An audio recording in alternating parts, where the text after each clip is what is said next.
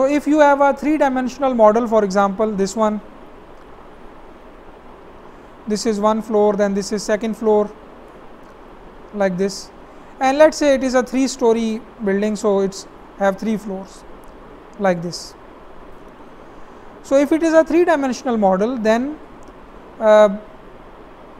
and you, let's say that you assume that each of the story have a lumped mass located at the center.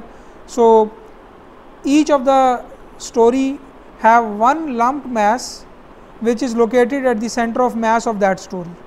So you have M1, you have here somewhere here M2, and let's say this is the third mass M3, right. So if you use the rigid diaphragm option or rigid diaphragm constraint, the program is going to constrain all those nodes at that particular level. The program is going to connect them with a rigid link, and that rigid link is between all those nodes at that level and that master node which it create at the center of mass, right. So let's say this story top floor have 4 masses, four you can say masses, as well as the 4 nodes, and each node will have a corresponding nodal mass, right.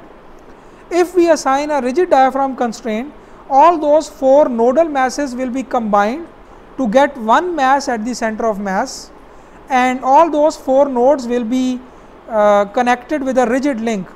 So that will not be, by the way, visible to you, but actually it is connecting all the nodes of that floor with the master node with a rigid link.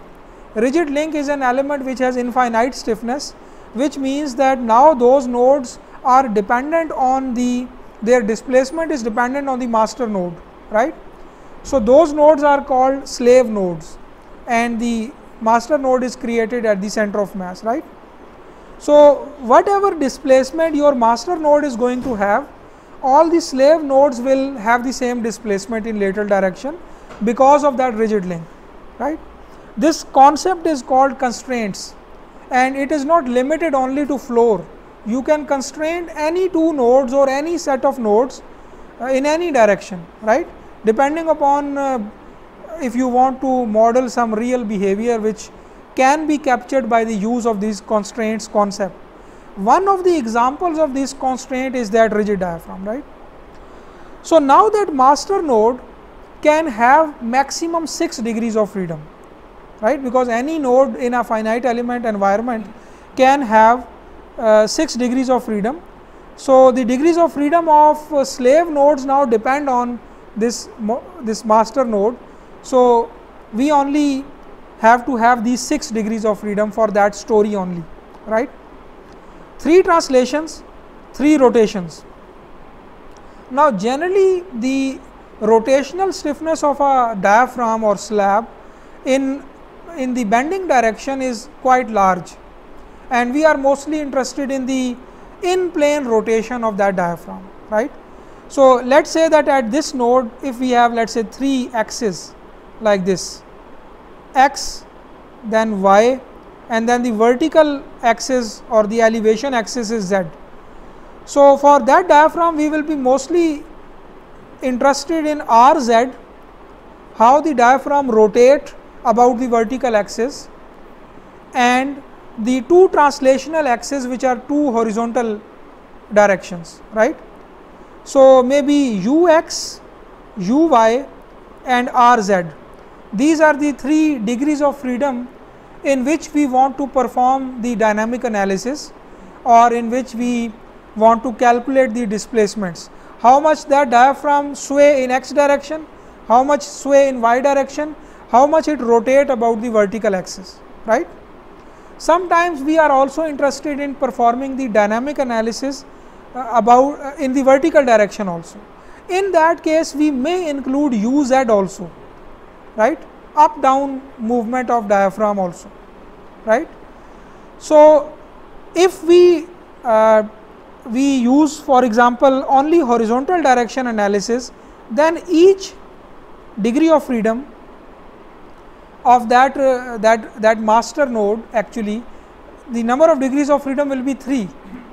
So program in this three story building in both directions will be able to calculate 9 modes, right, and those 9 modes, in those 9 modes, if the building is perfectly symmetric, there will be 3 modes in x direction, first, second, third mode in x direction, 3 modes in y direction corresponding to the 3 y directional degrees of freedom, and 3 modes in torsion corresponding to this RZ degree of freedom located at 3 different levels, right. So, the program will calculate 9 modes in this case, and out of those 9 modes you have to yourself decide by animating it and or by checking its modal mass, that which is the first mode in x direction, which is the second mode in y, which is the third mode in, for example, any other direction.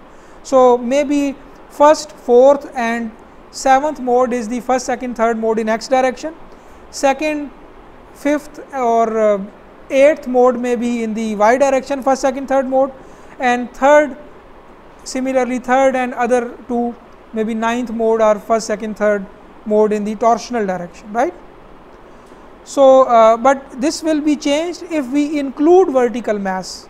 In that case, this uz mass will also be included in the mass matrix formulation, and program will calculate vertical modes also, right.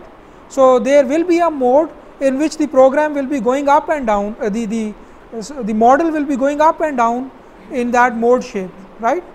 So, there can be a vertical mode shape also if you include vertical mass in the analysis, and ETABS provide you that option.